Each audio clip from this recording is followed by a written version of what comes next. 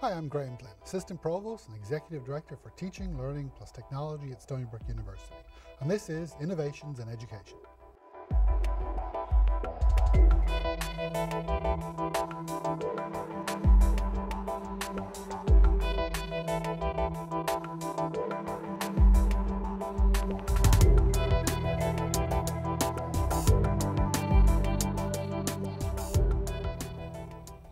In our show, we feature faculty and staff using innovative approaches and best practices in teaching, and applications of educational technology that have had a positive effect on student learning. In this show, I'm joined by Patricia Aceves, the Director of the TLT Faculty Centre, and we will be discussing the role of faculty development centres on campus. Patricia, welcome to the show. Good morning, Graham. So what is the first thing that faculty should come to you for assistance with?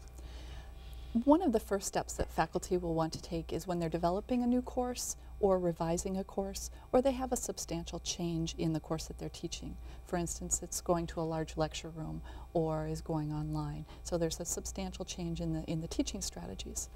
And that's an excellent time for them to visit us. And in developing objectives, my experience has been that many faculty confuse course goals and learning objectives. Can you distinguish between them? The course goal is the bigger picture, more closely aligned with the course description and the program that the course is situated in the major. The learning objectives are what the faculty member wants the student to walk away with when they leave that class. Very specific objectives, things they need to know and do. Okay. Sounds like a very simple thing to write, is it? It can be. Faculty generally come to us and they know instinctively what students should know, but they don't always know how to articulate that on a piece of paper or how to write it in a way that is measurable and that students have a clear understanding of what they're expected to do and accomplish at the end of the course. So you're as much a sounding board for them in that process and helping them work through it as you're not actually telling them, well, here's learning objectives you should have. You're really telling them, here's the best way to think about writing learning objectives and the components that need to be in it. Exactly. I met with a faculty member recently who I asked them to describe, tell me how you teach. What do you have students do in the classroom? And she was describing to me, they get together in small groups, they role play, they discuss, they analyze, and they critically evaluate the material in these role plays. So by listening to her talk through her teaching process and what the students accomplished there, we were able to write down what the learning objectives were and how the students would accomplish them. Okay. So what's the next step? What's the most common thing after objectives? The important thing to do after you establish your objectives is to determine how are you going to measure that students actually accomplish those objectives. So you start at the beginning, what do they need to know, and then you skip to the end, and how am I going to assess that? So it's developing the assessments at that point to make sure that you're really measuring, are they learning what I'm expecting them to learn? Okay. In addition to faculty, you also support academic departments. Can you tell me a little bit about the services you provide them? Yes, we do provide support to departments, committees within departments, curriculum committees, assessment committees. But sometimes specific departments may have a specific need. For instance, if the department is looking at using new technology that's installed in one of their classrooms, or they're revising a program or a major, and they might need some group assistance to help them think through the process. And that's where we can come in. And you know, obviously a big role for a department chair is guiding the rank and tenure process. Do we have, or does your center have any role there?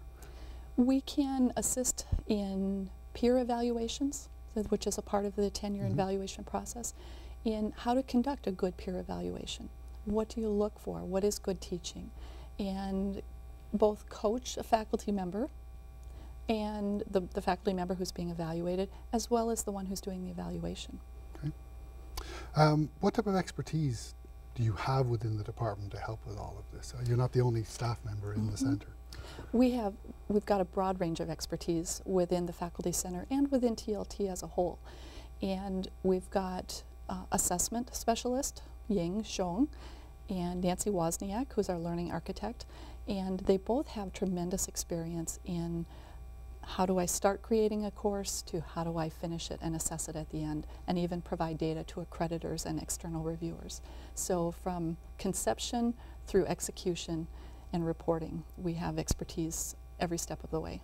And you have a large number of other staff in TLT with educational technology and other areas. Absolutely. So the instructional strategies and how do I use the tools and incorporate them into my teaching. So, you know, I'm a relatively new faculty member. I walk into your office and I say, Patricia, I'm intimidated by teaching, or I'm a little worried this is my first time teaching.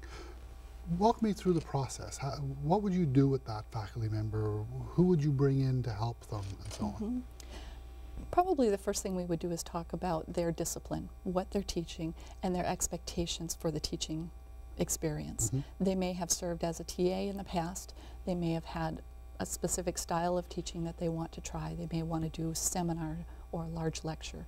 And so we'll talk through that process and help them to visualize what the course will look like and try to evaluate what is their natural teaching style, and then pull in the resources and the people that can help them with those specific strategies. So step one is to get them doing things that they're very naturally comfortable with. Exactly. And then perhaps over time, as the relationship develops and as they attempt to improve their course over multiple semesters, adding new things, trying new strategies, things like that. Exactly.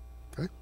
What other roles does the Faculty Centre have on campus outside the faculty and department support specifically? We assist the departments, the colleges, and the university with everything from organizational change, strategic planning,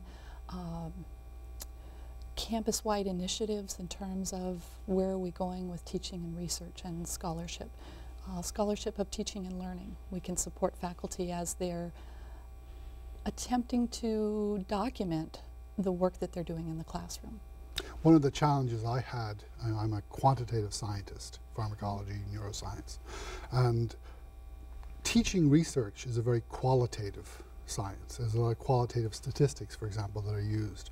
And I always felt very intimidated about trying to truly do any studies about how my teaching was going, because I didn't have the right statistical tools, the right background in using them, even to design a good study to determine if the treatment was having an appropriate effect. So can you help with that?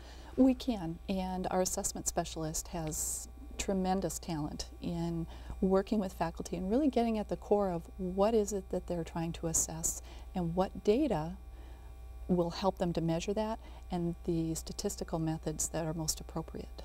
So basically faculty in any discipline could get some additional publications if they're doing some new things in their classroom. Absolutely.